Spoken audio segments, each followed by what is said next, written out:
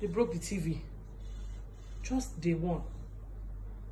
Because I have to double now as a parent and also as a teacher, so it's really overwhelming for me. But then I have to stay sane because I got no nanny and I got 3 children with me. Hello and welcome back to my YouTube channel. In today's video, I'd like to share some of what I do to stay sane at this period with 3 children. A lot of people have asked these questions on WhatsApp. How are you going to put everything together? I saw a video of a woman who's already complaining that at day one her children have already broken the TV on day one, so she was really worried, and I think a lot of parents are worried out there.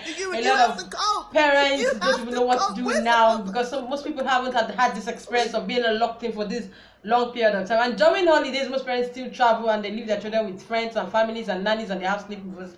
But in this situation, we're together. So a lot of people are already getting overwhelmed. Some people can't even wait for this whole lock-in or lockdown situation to come to an end. So I share what I do with you. I hope you like it.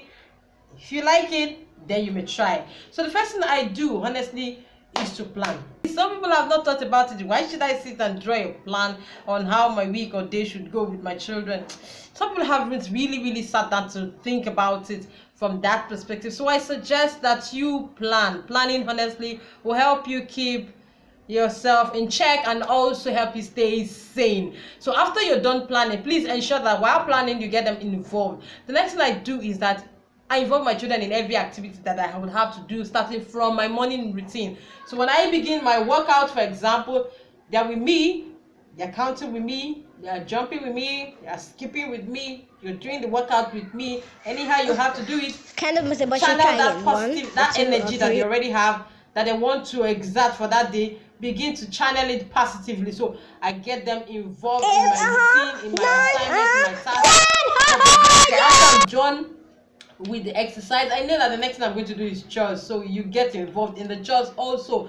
Ensure that they already know their chores, they know what they're going to do, they know what activity it is they're going to have to do. So get them involved. That would have also been in your plan while drafting your plan. Ensure that that's properly in place. So while you're working, they're not just sitting and playing and jumping apart or playing ball in the sitting room. No, they're working with you, they're understanding the concept, they're understanding how you roll. So get them involved with you. Your daily schedule should involve them. So after I'm done with my chores, of course it's time to have breakfast, take a bath, brush and all of that according to the plan. So we ensure that we follow that plan, and I make sure that the rules and expectations for that day is set. So we set the expectation for that day. The consequences for breaking any of the rule would also be stated, so everybody knows the rule, everybody knows the consequence, and then it is meted out. So when I'm busy, they're also busy. So that has also helped me stay in check. So later during the day, in the afternoon, I find out that after their energy has been channeled positively, they get tired and they sleep, they take a nap.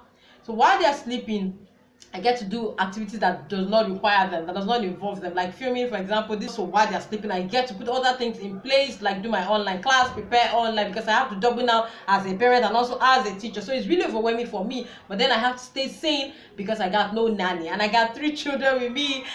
So that's how we roll every time in the morning. So when they wake up, of course it's lunchtime. After I've made lunch for them, they have lunch.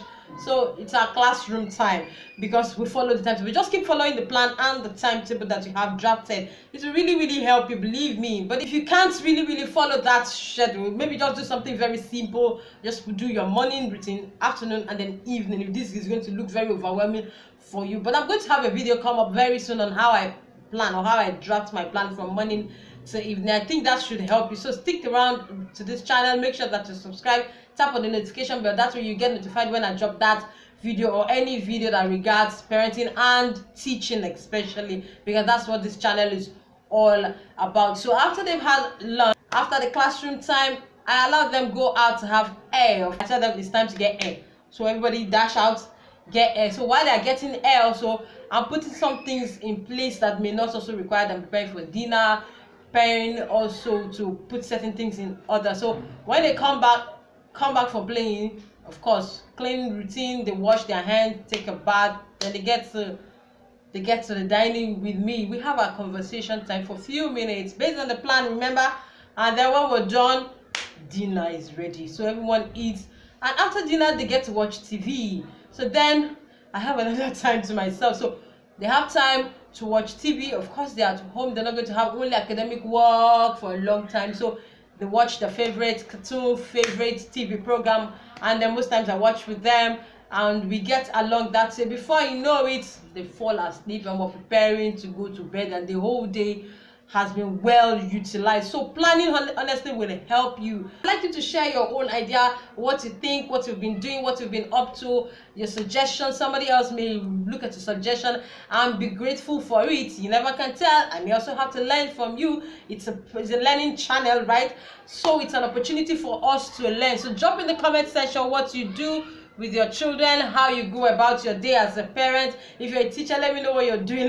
Let me know how you're keeping sane in this period. It's really very overwhelming and challenging, but then we'll get by. So please stay safe, stay healthy, take care of these children, and be blessed. Thank you very much for watching. If you like this video, give it a thumb up. That way more people can get to see it. So until I come your way in another video, it's me signing out and saying thank you for watching. Bye for now.